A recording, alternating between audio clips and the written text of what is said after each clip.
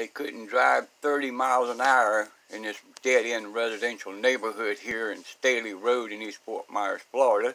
So they raised the speed limit to 40 miles an hour. And they still can't do 40. Check this out. This is at 9:18 just now. 55 miles an hour. Let's back that up. Go slow.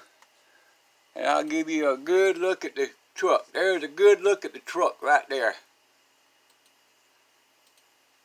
That looks like a dark green with a tan stripe on the bottom.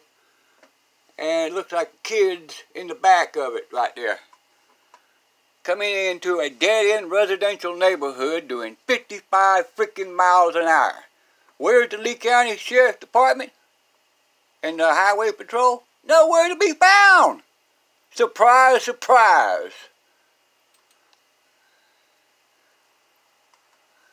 Ain't that a crock of crap?